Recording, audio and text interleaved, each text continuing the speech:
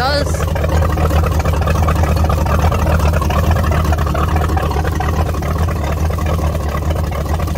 got a boat!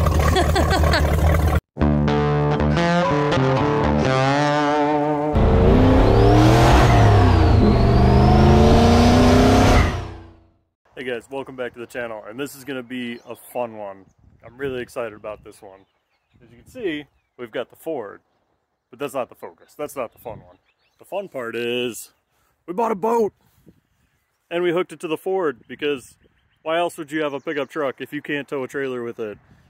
So I got a hitch and everything on the Ford so we can tow the boat, because that's really my plan. I want to be able to tow a boat with this thing, so we went and bought this boat. So this thing, it's a 1986 Ski Supreme. So it's like a 19-foot long little ski boat. So it's really, really cool. So I'll give you guys a little bit of rundown about the boat, and then we got some little stuff we need to do to it. So like I said, it's a 1986 Ski Supreme. It's pretty cool. It's got this old vintage steering wheel on it, like the old gauges. It's in pretty darn good shape for what it is. It's got some sweet teak trim up there, kind of some teak trim down here. You know, the upholstery needs a little bit of work here and there. It's a little dried out, but it's good shape. So we got this thing to enjoy the hot summers we get here in Michigan, because we live pretty close to water. So we're like, screw it, let's get a sweet little ski boat. The problem is, I don't know anything about boats. So what kind of boat do you buy when you don't know anything about boats? It's like, I could get an outboard, but then I'd have to learn about outboards. I really don't feel like it. So I was like, I want a jet boat. You know, big block, jet boat, big exhaust. Then I priced them and went, oh yeah, we're not doing that. So I ended up looking at ski boats, because it's basically, you know, just a small block right here, little trans, and then a prop out the back. Pretty simple. It's basically a car. So this thing under here, I mean, it's pretty much a car. What we've got here is a 351 Windsor Ford motor. Has a little velvet drive transmission behind it. I mean, super simple. It's got a little Holly on it. You know, it's about as simple as you can get for a boat. So this was kind of what I was going for, and I thought this would be really good for us. So I'm pretty happy with it. But it's kind of nasty in here. Like, if you look at the carpet, it's all dirty. There's some like moss growing on some of the carpet. Like down here, there's some moss and stuff, so it needs a really good cleanup. Needs some wiring work. The radio doesn't work. I don't know if any of the lights work, but I mean, if you go up in here, you can see the wiring is, I guess you could say, sketchy. So that's probably the best way to describe it. So I'm gonna go through the wiring and fix it up. Not a big deal. I enjoy wiring. But we're just trying to get a prep before we take it out, make sure everything's good. And the first thing I want to do is just pressure wash this whole thing, because our plans for now are pressure wash it, rewire it.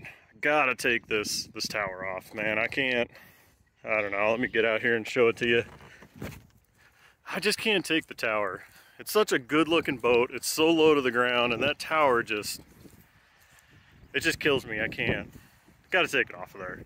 So that's got to come off, and then we're just going to clean this thing up and try to make it look good. It's got this really, really cool trim, which is in pretty good shape. There's a little piece missing there, and that's about it. But then, you know, it's got the same trim up on top, down the sides of the boat, and then obviously swim platform out back. So this thing's really cool, and the best part about it, all fiberglass. There's no wood. 1986 was the first year of the all fiberglass Ski Supremes, which is what this one is. So I don't have to worry about any kind of rot or anything. So we're gonna start out here, just pressure wash it, try to get her looking a little bit nicer, but it already looks so badass behind the Ford.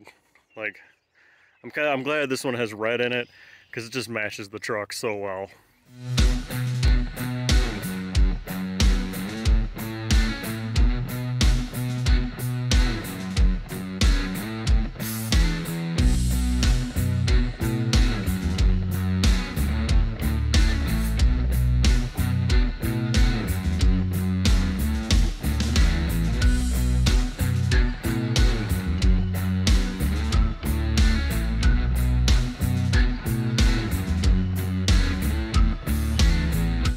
Alright, quick pressure wash, a little bit of scrubbing, and it's still kind of dirty, but I wanted to get the majority of the dirt out.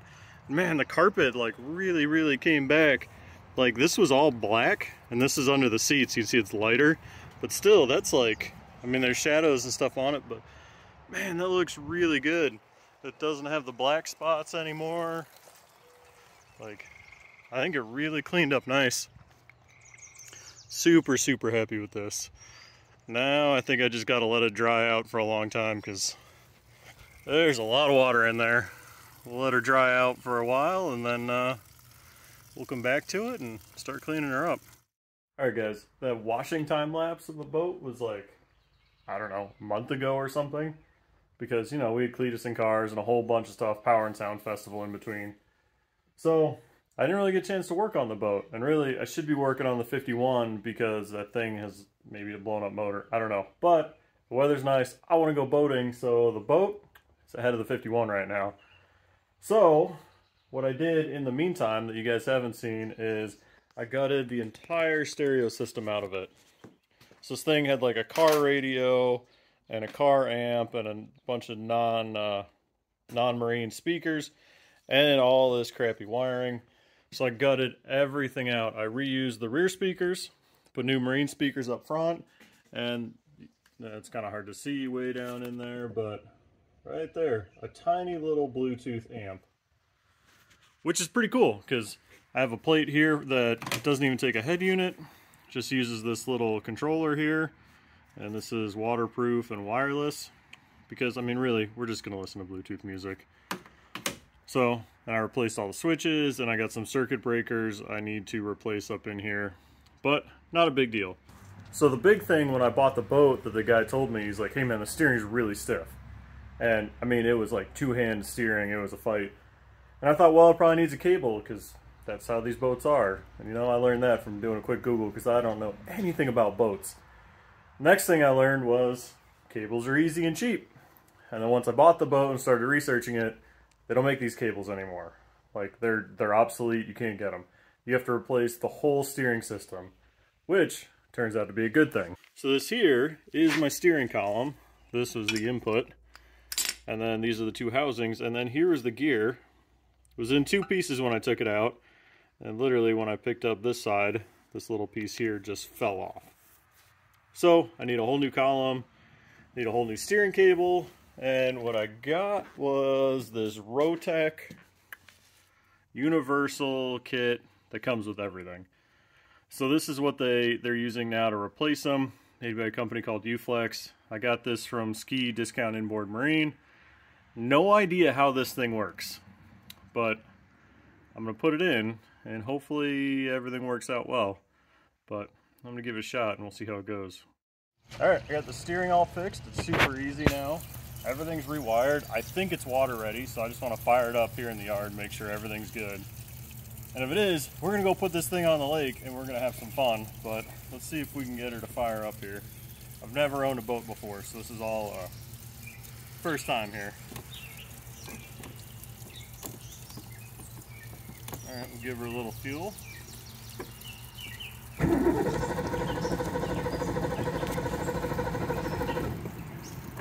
Give her a little more fuel. So you pump that like you pump a normal throttle? Yeah, you gotta pull the thing out to take it out of gear to do it.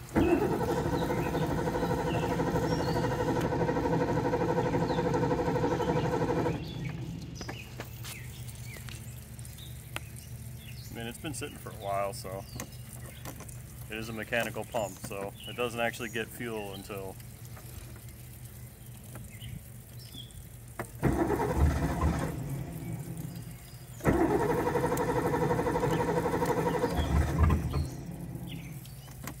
trying.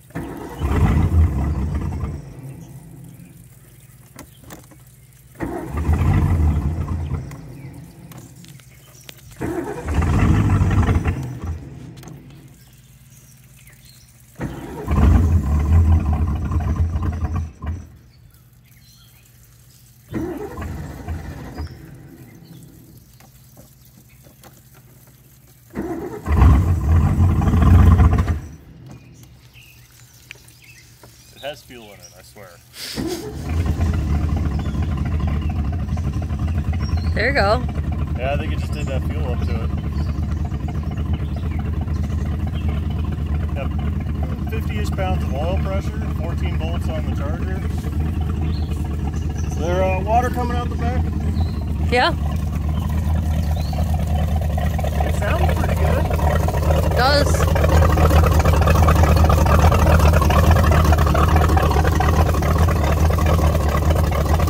We got a boat!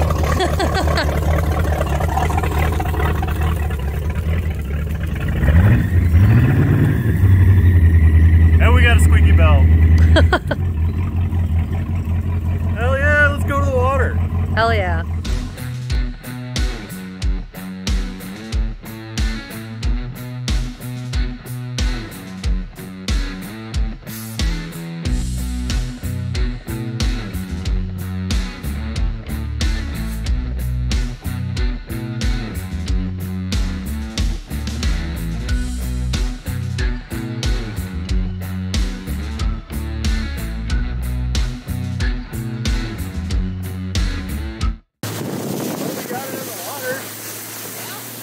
I lost my hat, but I got it back. We got a boat. It runs really good. I know. I like this little 351 Windsor. It sounds good. It runs pretty good. Get on it a little bit. Sounds so good. Oh, there it is. Dude, this boat's awesome. This thing's gonna be fun. Alright, let's see what this thing will do, top speed. We got a GPS going. This thing seems to run really good. Alright, yeah.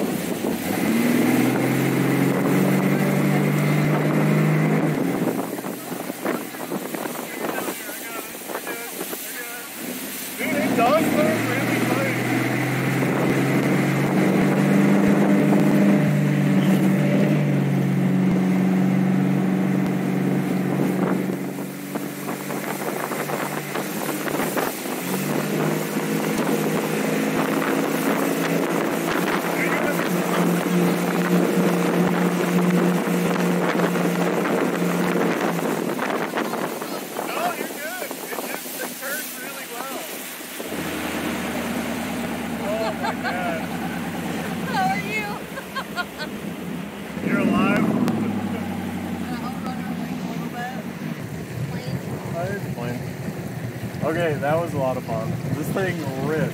Hell yeah, it does.